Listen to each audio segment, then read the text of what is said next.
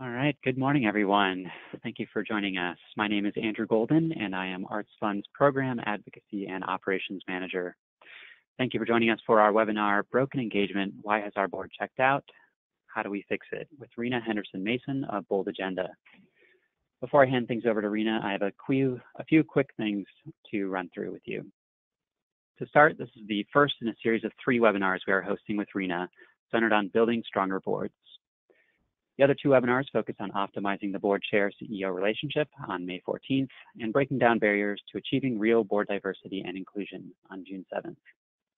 You can read more about and register for these sessions on our website at artsfund.org/events.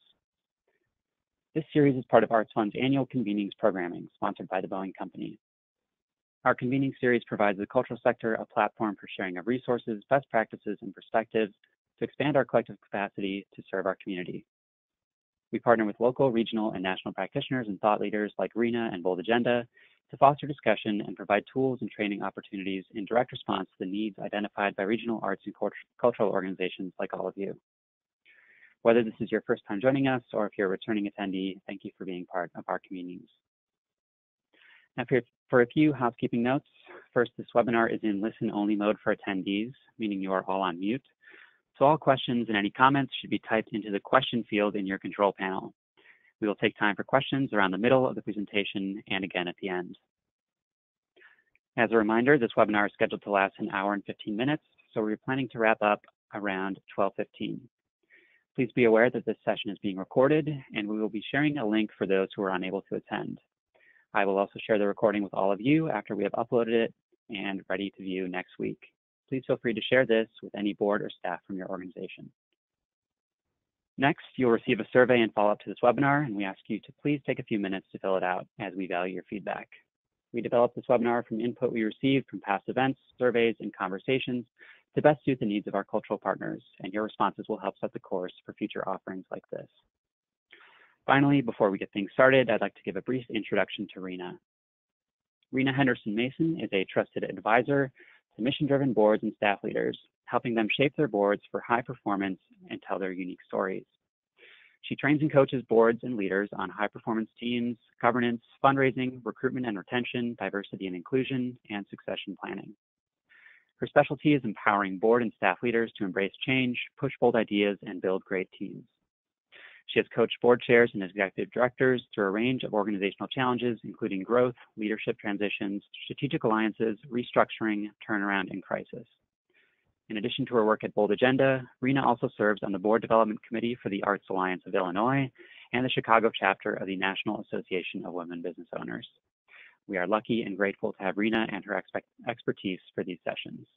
And with that, I'll hand it over to her. Rena? Good morning. So thank you for that great introduction. I'm excited to be on this webinar with you. Just a little bit more, I just want to let you know that I got my start in the arts and culture sector. Although right now I work across the nonprofit sector, I started as a volunteer with the Arts and Business Council of Chicago and was a volunteer for 7 years with their board development consulting team. So I've spent a lot of time working with small arts boards and understand sort of those struggles, and have spent a lot of time with founder-led organizations. So I'm also a board source certified governance trainer, and I rely on many of the board source resources to support my work. And at the end of the webinar, there will be a list of resources that you can use, and I would encourage all of you to become a member of Board Source because they have fantastic materials and resources. So today, we're really going to focus on, I think, the one issue that I believe may be the greatest problem facing mission-driven organizations, which is declining board engagement. Most leaders recognize it and know it, but they're not sure how to tackle it. So we're going to talk about really what is board engagement, when does it break down, why does it break down, and then how you can fix it. We'll look at situations where boards typically get engaged, and then I'll give you a to-do list at the end to help you with your boards. So this webinar is really about you being able to diagnose what may be going wrong. I cannot solve all your board problems in a 1-hour webinar. But I think if you are able to diagnose where you are having challenges, whether it's your processes, meetings, or messages that you're using with your board, then you can begin to focus sort of your time and effort on strengthening those areas. And if your board's performance is enhanced, then your mission is able to be enhanced. So today, really, I want you to think about that you must figure out what's wrong and what to do about it, or else you'll begin to feel the impacts throughout your organization. And I like to say to people, for every hour you spend on your board, you will get a multiple of that time back in additional resources. In general, most leaders don't spend enough time in building and strengthening their board. I think if you begin to treat your board as an extension of your organization's leadership capacity, then you will begin to reap many of the benefits. And also really think about them as major donors, because they should be, right? So, you know, I had a client who complained about poor attendance at meetings, missed fundraising goals, board meetings that were not focused or goal-oriented, and they had a few board members dominating the discussion. He was frustrated because he knew that he could not bring new board members in, nor could they close their increasing deficit with half of the board disengaged and the other half focused on the wrong things. That is so typical with boards right now. There are a lot of uninspired board members sitting in unfocused board meetings, and they complain about the malaise on their board. So let's talk about what's going on. So that's what we'll be doing today.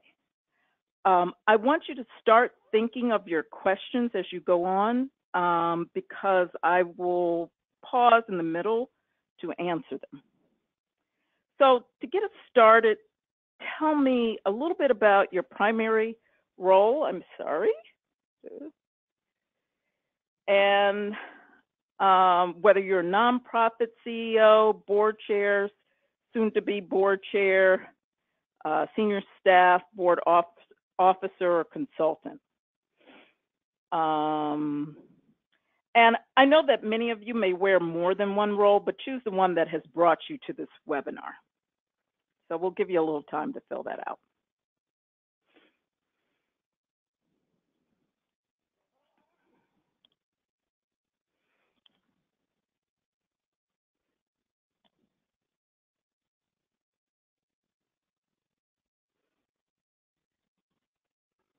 Okay, looks like the majority are board officer, or really sitting on a board. Okay, well, that's good.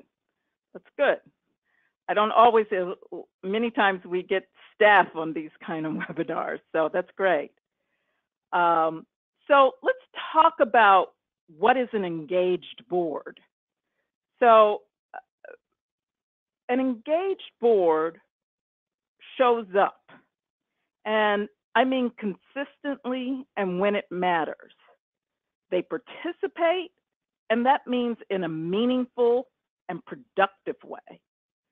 They connect, and they connect the organization to key stakeholders, resources, and opportunities. And they reflect and they renew. That means on their own and the organization's performance. and they adjust it to make it stronger at every stage. And we'll begin to break this down so you understand specifically what this means. So showing up. When board members show up, people notice. And I mean, the meetings are sort of a basic and events, but I was working with a client who was being considered by a funder for a grant for board development services. On a conference call with the funder, a board member spoke up to clarify the need for the work. After the ED spoke, the funder indicated that the board's members' explanation convinced her, and she commented on how valuable it was. And she later said that most organizations don't have a board member speaking up for them. So if you could ever take a board member, and I'm speaking to staff now, on a funder presentation, meeting, they don't have to say much. Sometimes their presence says a lot because not many do that. So I want you to think about all the opportunities for board members to show up and make sure you share with them how to show up. And so we want our board members to be actively participating.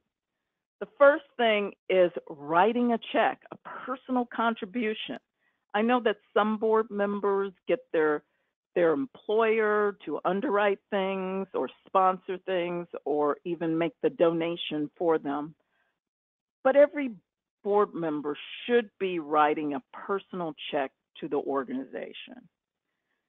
Funders want to see this, and I think it puts some skin in the game for them. You know, actually speaking up and having a willingness to have difficult conversations is really important.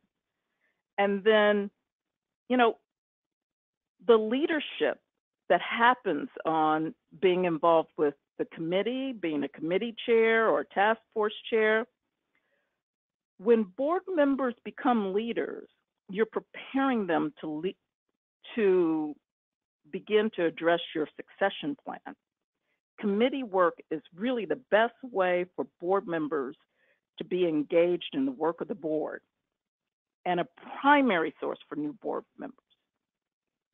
So you might want to have some committees where you allow non-board members to participate. Many organizations use that as a pipeline for their board.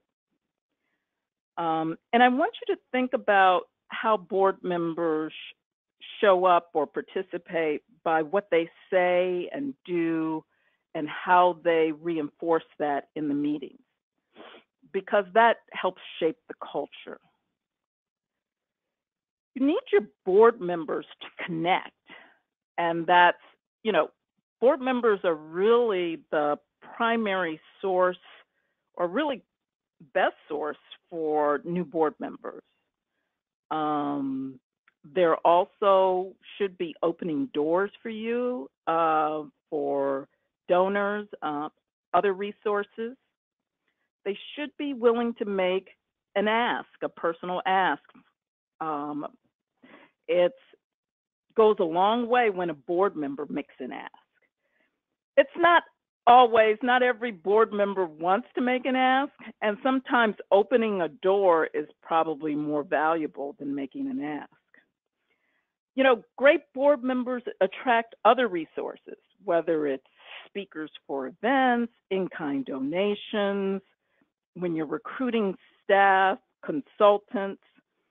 I can think about being involved with an auditor selection where it was board members who came up with a good pool of potential auditors for actually the Arts Alliance Illinois.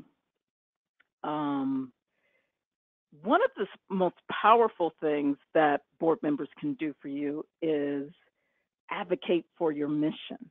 whether it's within the community, among policymakers, elected officials. When they are good advocates, it gives them the skills to be great fundraisers, and it keeps them connected to the mission. It is probably one of the most powerful ways for board members to stay engaged.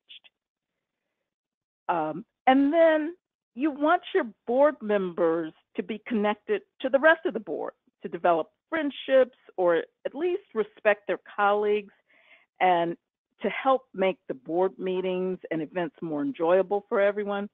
Because who wants to go to a meeting with people you despise or have no connection to? And then when you start to think about reflecting and renewing, the recruiting process, they were brought in through a robust recruiting process so that they are connected to mission and passionate about it. Understand that this is how the recruiting process is where engagement begins, where expectations are set, where they identify how they will add value to your organization. Make sure that the orientation to your organization is robust. Give them a board buddy, assign them a committee. It's a great way for a new board member to understand their role and how they can add value. And then regularly, I do a lot of board self-assessments. That should be happening on a regular basis, if not annually, certainly every 2 to 3 years. But annually, board members should assess their own performance. Have they done what they said that they were going to do in terms of expectations, showing up at meetings, giving? And think about how your board is structured and designed. Your committee structure should not be static. It should change and be reviewed regularly based on your strategic plan, based on the needs of the organization. And sometimes you may need to add task force. If your committee focus looks like staff functions, then your board will begin to descend into operational activities. When you keep it strategic, board members will stay engaged. No one wants to be on a board to do the work of staff. Now, I will say that many times with smaller organizations where there's not a lot of staff, board does have to do some of the tasks that staff does, but be clear when you are in meetings and talking about operational issues. What's operational and what's governance? And be able to break out the meetings to focus on governance issues versus operational issues. Retreats actually are an important way to renew the board. Make sure that there's time for team building in a relaxed setting. Find time for people to get to know each other, as well as dealing with some of the strategic issues. And then the exit interview. It's really important. When board members leave, for whatever reason, the board chair should meet with them in person to discuss their experience and really what went well, what did not, how to keep them involved with the organization. Your former board members can continue to be great advocates, connectors, and donors. You have to find how best to engage them. So when you think about these areas, I want you, we're on to the next poll. Think about sort of what your board's primary engagement challenge is. Showing up, active participation, connecting resources, or reflecting and renewing. I'll give you a few minutes to think about it and respond.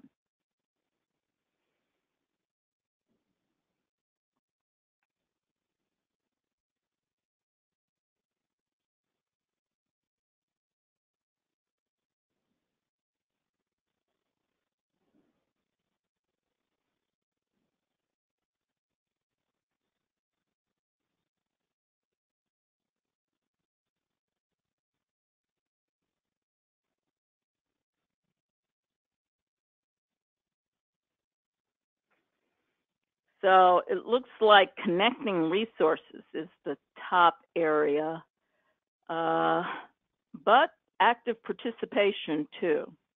So I want you to think about those areas, and we're going to begin to look at them and how to enhance engagement in those particular areas. So if your board meeting members are not showing up, begin to think about your meetings, dissect them, and evaluate how to make them more effective. I've sat in a bunch of really bad meetings, and I think that there's a lot of opportunity for every board to really rethink how they do their meetings. And then our expectations clearly set out about attendance, whether on the phone or in person. And then have you recruited people who have the time, commitment, and passion to show up and do the work? Many times we recruit for the title or the prestige without asking them the questions about whether they can really commit to being on the board and what it takes. The worst thing I think you can do is minimize the time and resources that are necessary to effectively serve on your board. And then, you know, if showing up is the problem, then you need to make this and be clear that being on the board should be a priority for the entire board. Build it into a calendar for the year. That's probably the best thing you can do for your board members, is lay out most of the meetings that you can reasonably predict in a full year's calendar. Get it into their calendar. Most people can schedule around an existing meeting. When you pop up a meeting in a short period of time, it's hard to get everyone to appear. So, and if they're not participating, evaluate how your board chair and committee leaders are involving other members in meetings. Board meetings should be where all board members feel open to participate. Is there something, ask yourself, is there something about your boardroom culture that may stifle participation? Is it a problem with expectations? And then you really need to go back to your recruiting and orienting. Do board members understand their unique role and how they can contribute? I know that when I sit on a board, my primary role is not to be the best fundraiser. My primary role is really to question a lot of the strategic and potentially governance issues. I sit on a board development committee. I used to be the finance chair because I still have strong finance skills. I used to be a CFO. But I've moved beyond that, so I don't want to do that. But many times some of my questions are financial because that's where I look at it. So when people understand the role that they play, they will step up and step into it and participate. And if your board members aren't connecting the organization to resources, think about your expectations. Are they laid out about fundraising in the recruiting process, in your annual assessment of board members, how they add value? Have they been trained on fundraising and their roles and responsibilities? Have they been trained on advocacy? That's important.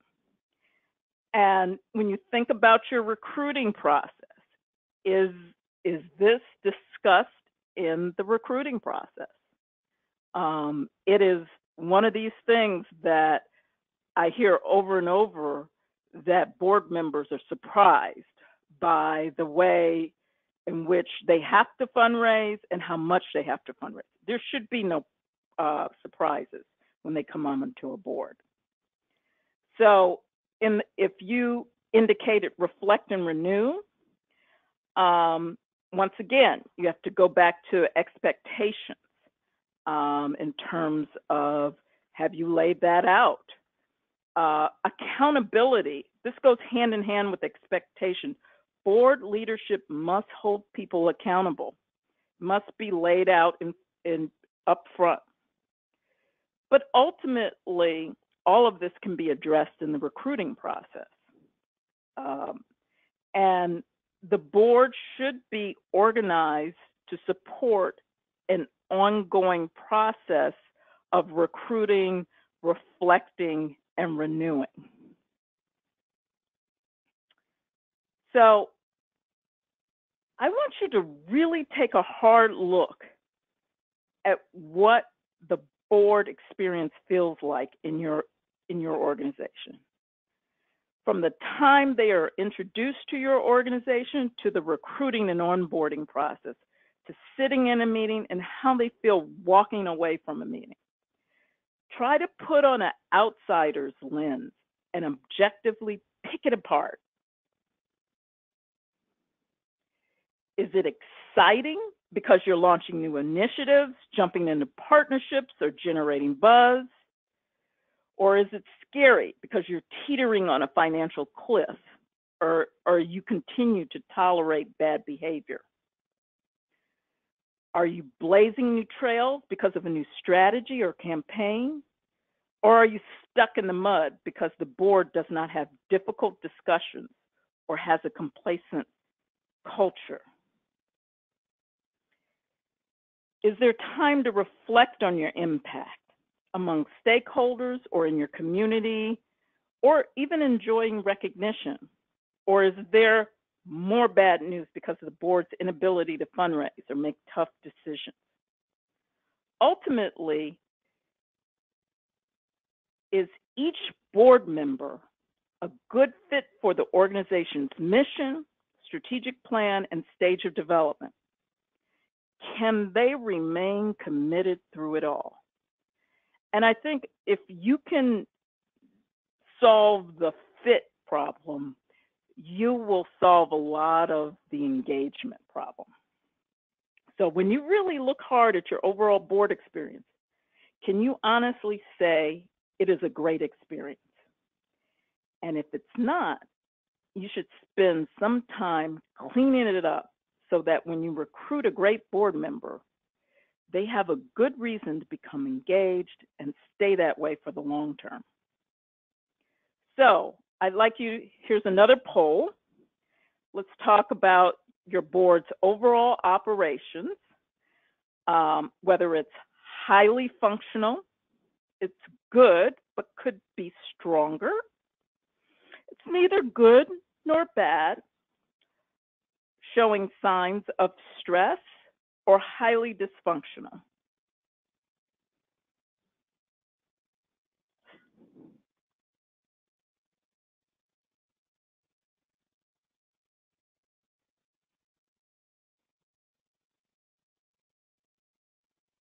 So take a few minutes to think about your overall board's operations.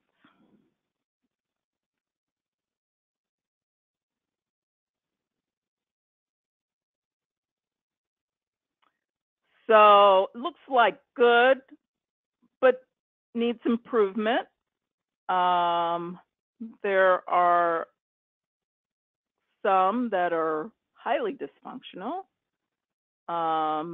and neither good nor bad, and showing signs of distress is there. So, so think about that. Begin to pick it apart. So we'll have some more diagnosis tools. Oopsie, I'm sorry.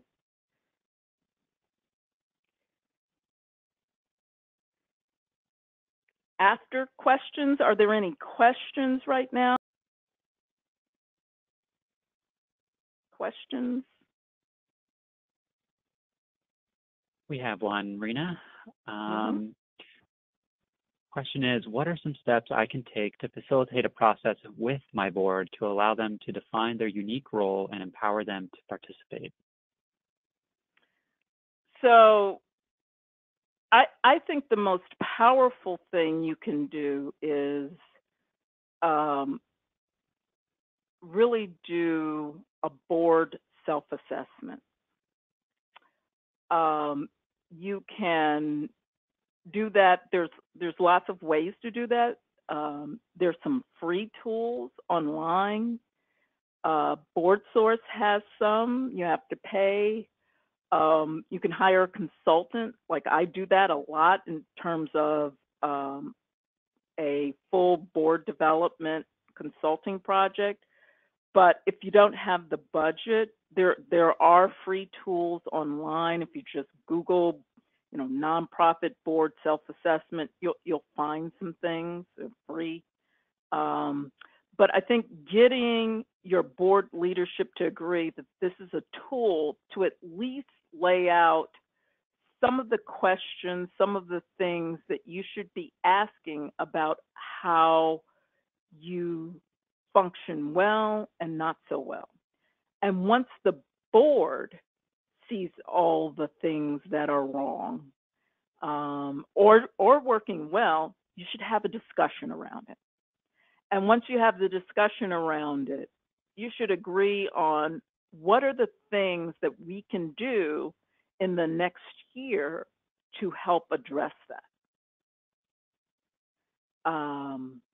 So sometimes it's just the board getting some agreement on that there is a problem. That's why I love assessments, and this webinar is totally about assessments. Sometimes people know that there's a problem, but they don't know how to diagnose it. And a board self-assessment is really the best way to go about that. Great. And we have 3 or 4 more here. The next one is, our biggest issue is high board turnover. How do we keep members on the board? They are leaving before their term is up. So my question is, have you asked them why they're leaving?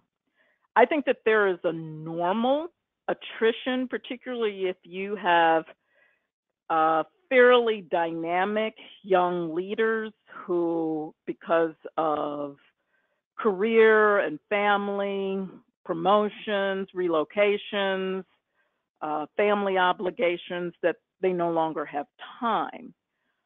But I think maybe if you start to have these conversations about why people are leaving, you'll find that they may feel that their skills have not been put to use, that maybe the culture on the board is not welcoming, or where they don't feel valued, or the expectations around the board, being on the board, have not been clearly spelled out.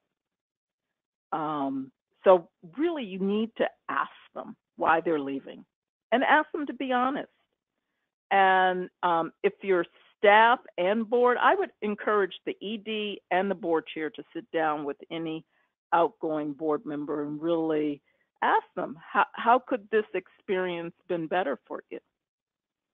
Because that's the only way you're going to know. Great. The next question is, will you discuss how to stop or handle faction forming on boards? Oh, okay.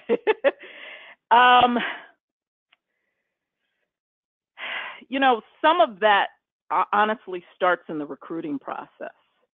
And some of it also has to be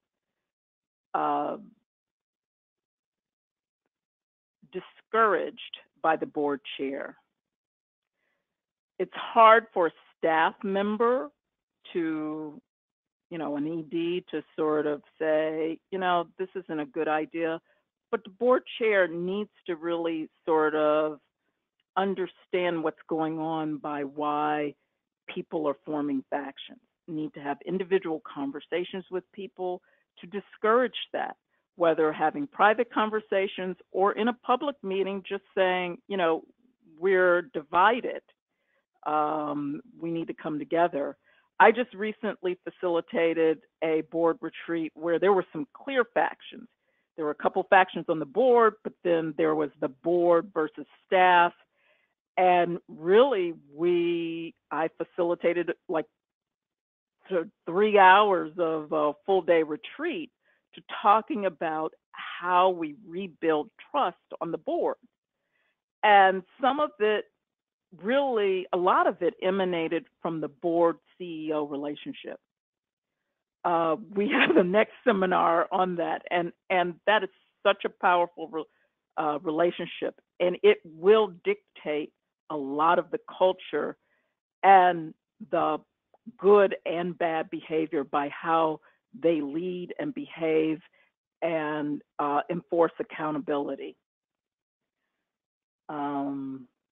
But some of that also starts in the recruiting process, making sure that people come in not to serve their own agenda, but to serve the mission. If they are there to serve the mission, then factions shouldn't be emerging. There should be healthy debate, but not factions. All right, thank you. 2 more questions. Okay. First one is, how do you deal with strong personalities dominating the group? Yeah, a lot of that goes back to a strong board chair. If a strong board chair needs to know how to facilitate good conversations and really think about that, to table conversations when it's getting off topic. Strong personalities, sometimes, it's important to have them, I think, because many times they go along with people who have good wisdom and resources, but there should be a way for the board chair to make sure that everyone gets a chance to speak. And it may mean that the board chair pulls that person aside and says, I appreciate all your comments, but we need to have room for others to share their thoughts too. And sometimes it's a matter of, is that person getting heard, in the way that helps them, put up their idea and move on. So a lot of that is just good facilitation. One more question, and then we'll move on. Yeah, so here's the last one. I feel like our board is highly functional and also stressed. The work is naturally stressful because of the transitions and because we are leaning into hard conversations. But how do you get board members to feel energized even through the difficulties? It won't always be perfect, and we need them to stay engaged, especially those willing to do the hard work. Yeah, so it is. So, and that's the reality of being on a board is hard work. I encourage you to recognize their hard work. I mean, to really verbally, whether it's the ED and or board chair, at meetings, give some recognition to people who've really been putting a lot of thought and time, whether it's collectively or individually. Sometimes people just need a pat on the back, particularly if they're a volunteer. Give some room for team building at a meeting, even if it's just 10 minutes, to sort of remind people why they're still involved. I would also encourage, I do a whole workshop on meeting management, but in your meetings, put at the top of the meeting a mission moment. Talk about why you exist, whether it's you bring in someone who's a participant in your program to talk about it, maybe one of your staff, maybe it's a community member, maybe it's even a funder, to just come in for a few minutes and share sort of something powerful about the work that you're doing, because they need to remember why they are there. The work that you're doing can be a powerful motivator and help re-energize. There's lots of ways to remember that, personal calls, thank you for all your work. I mean, we don't thank board members enough, and to me, that's a role of a board chair. Just even if it's a quick email, thank you for your contribution at the last board meeting. It really made a difference and moving our work forward. Please continue to put that same level of energy. So, I mean, all of these tools are the same things that people do in their workplaces to be energized. I mean, they want to be recognized, they want to be rewarded. You know, nonprofits don't have the monetary means to be there, but you know, if you're performing art, maybe it's giving them some complimentary tickets for a guest to come and show up for all their great work. So really think about that. How do you recognize and reward them for their work and keep them energized? So let's keep moving. So I want you to think about here when engagement breaks down for your board. And we're going to talk about it. Is it in the identification process? And identify, cultivate, and recruit are all part of the recruiting process. Orient and involve is where really engagement is initiated. I do believe that if most board members don't find a way to be actively engaged in the first 90 to 120 days of them being on the board, they check out real quick. You really need to make sure that they find a way to get engaged. And then the educate, evaluate, rotate, that's the reflect and renew part that we talk about. That, you know, they need training, ongoing training. Every year, some aspect of board development should be. They need to evaluate themselves individually and as a group, and you need to bring in new blood, new leadership all the time. And then that last piece in the middle, celebrating. We're going to talk about this. So when engagement breaks down before their first meeting, here's why. That, you know, there's a small candidate pool. You're only recruiting from, you know, a number of entry points. Think about how to expand that pool of process in the recruiting process. So sometimes there's a poor fit or there's a lack of clarity about expectations. Maybe your board's too big. That's usually not the problem most people are struggling to find, but sometimes it's too big or poor onboarding, or you don't really have a recruiting process, or it's recruited or it's poorly executed. So how you enhance it before the first meeting. So expand your pool of prospects and bring them in many ways. You should be positioning your organization so the best people are drawn to your mission. Some of it has to do with who is on your board already, but you must have a robust process. And you must cultivate prospects as if they might be major donors, because your board members really should be major donors. So think about that. And then you're trying to build a high-performing team, much like any sports team, whether it's the Astros or the Warriors or the Eagles or Villanova. You know, really examine your board composition through a matrix analysis. Slice it and dice it many ways. Do you have the right kinds of people on your board to make it a high-performing team? I want you to screen for fit, but be honest about what's expected. And what's the right size? Well, I like to say big enough to get the work done, but small enough to stay engaged. And then for nonprofits, most boards with less than 7 or 8 people, that's really too small to get the work done. But over 30 or 40 people is probably too big for them to feel engaged. I don't like to be prescriptive because every organization is different.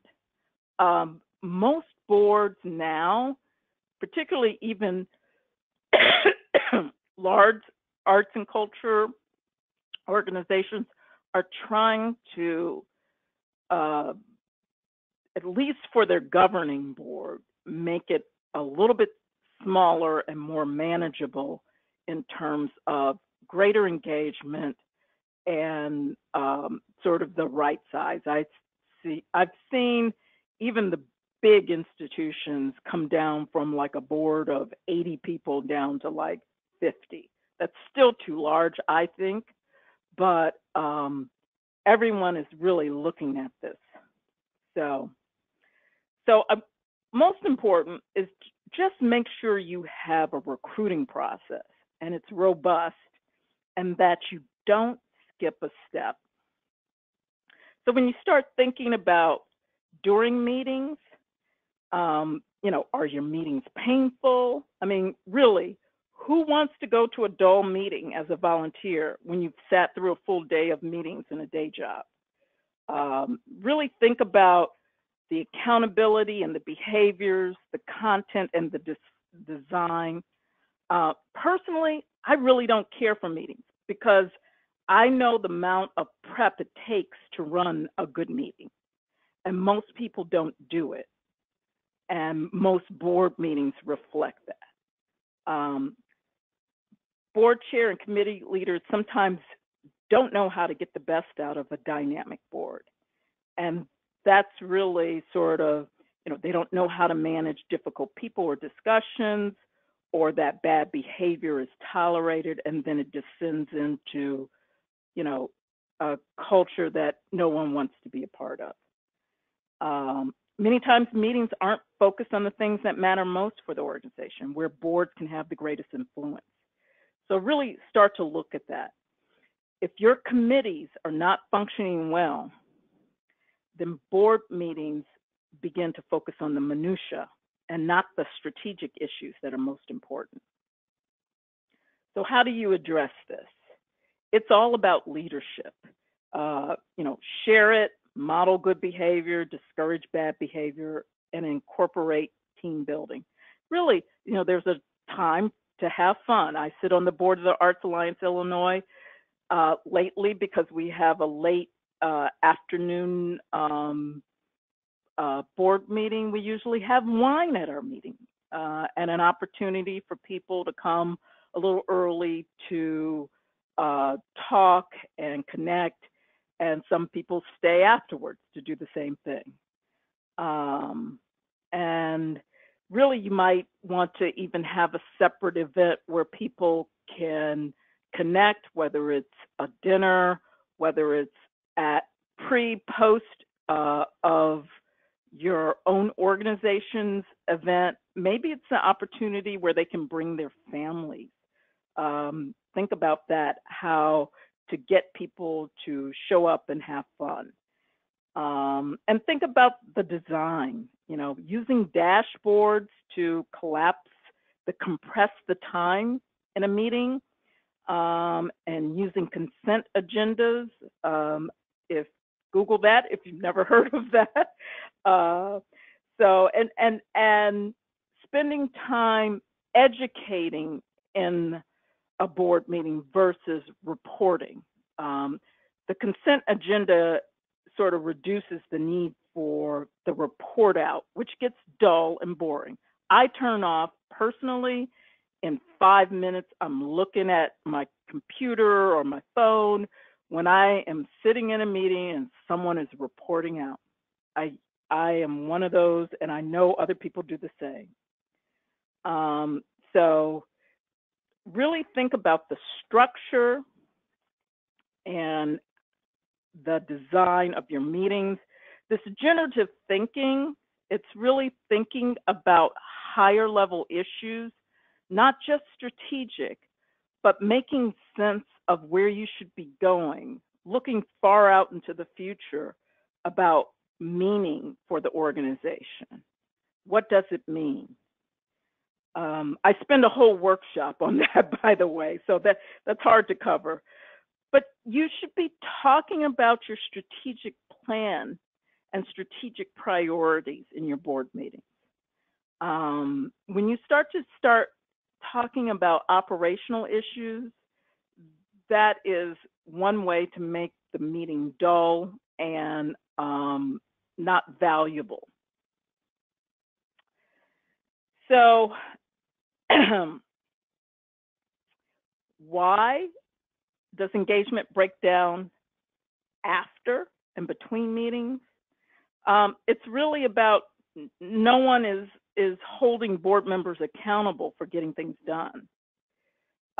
There's probably one or two leaders who feel that they have to do everything, and then things fall through the cracks.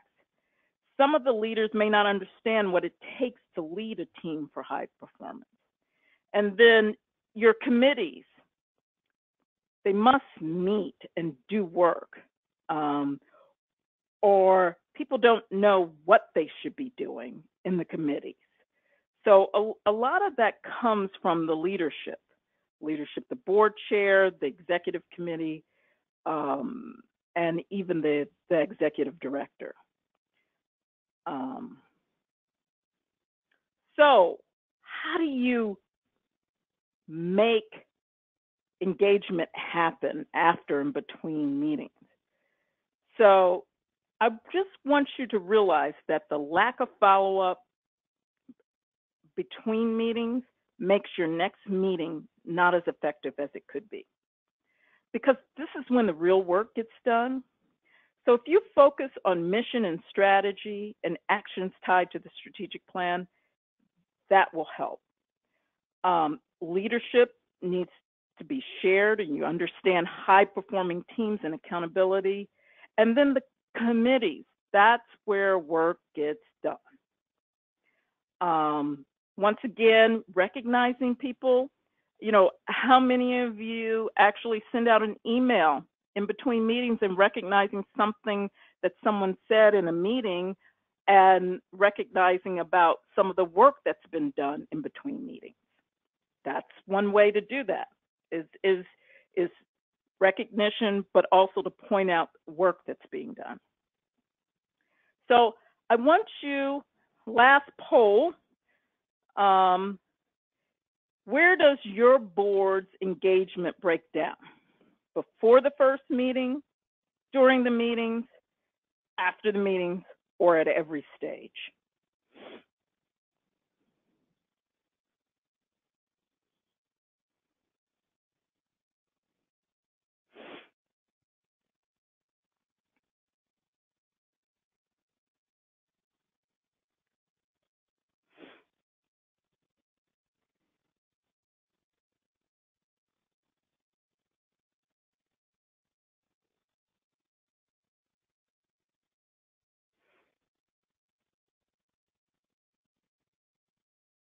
Okay. So after the meetings, in between meetings, it looks like that's where the big. So really think about, and this is really the role of the board chair and any committee chairs.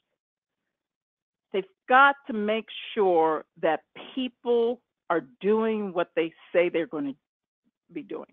And if it's not clear what should be happening in between meetings, then the ED and the board chair need to have some kind of powwow of what needs to get done before the next board meeting. There's some clear things that every organization needs to plan for and incorporate in their sort of committee meetings and ultimately their board meetings. An audit, a budget, potentially some program changes or initiatives, a major event, recruiting, how you bring people on. When do you do that? You should be recruiting all year long. So in the Arts Alliance Illinois, we recruit, we think we meet all year long, but we only bring board members on one time a year.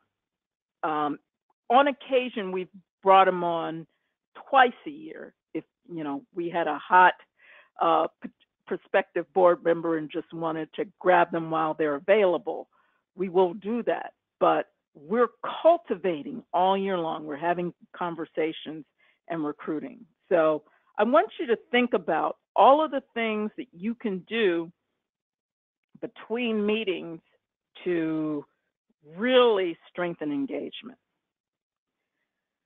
So there are certain situations when boards disengage. So when there's a leadership transition, either at the board or the staff, whether it's a board chair or even a new slate of officers, in the ED changing, if there's board chair and or CEO dysfunction, if it's their relationship or one of them is not leading in an effective way, before and after major fundraising events. So fundraising events really take a lot of energy out of the board. So some board members check out right before because they don't want to be involved. Others check out right after because they've worked so hard on it. But be aware of these situations and try to make sure that you're finding ways to re-engage people. When organizations are going through their own transitions, whether it's they're growing really fast or they're trying to mature or they're going through a restructuring, merger or restructuring, it requires a lot of board energy and some people just begin to check out. Think about also, are you or your leaders resistant to change? That's when a lot of board members see that. And part of the reason why they may have come on is because they wanted to affect change in the organization. Maybe that's why they were recruited. So think about all of the indicators that you may be showing that you're not willing to change. And then, of course, financial crises. That will have people leaving in droves. If every year there are deficits or there's a challenge with meeting payroll, there are not enough reserves, you're really living month to month, then that's very discouraging for board members, particularly if they are fairly active in raising money for the organization and they don't see everyone else contributing in the same way. There's probably other situations that may be unique to your own environment, or, think about, where boards have to put a lot of energy and then many times they step back after that and disengage. So your to-do list, we've come to the end, but keep giving questions because we'll have some time at the end to answer questions. This is hard work. So, ask yourself, what have I done this week to engage my board? You might even want to come up with 20 things that you could possibly do to engage your board. And then each week, maybe, figure out which one you're going to do. I know for those who are EDs, you're probably saying, on top of everything else I have to do, it's like, yes. And for those who are board members, I'm just a volunteer. Yes, but this is hard work. So it requires continuing nurturing and feeding. And then do this diagnosis, evaluate your engagement before, doing, and after meetings. You may even want to have a discussion in a board meeting about what would make meetings better. What would make the meetings more effective in between? What kind of work needs to be done in between? And what should we do before anyone even comes onto the board to make engagement higher? This could be a really good board discussion. And then you might want to develop some strategies for specific situations. So, you're having a fundraising event, everybody's drained after that. Think about what you might do to re-energize your board about the work that they've done. Some of it is just recognition.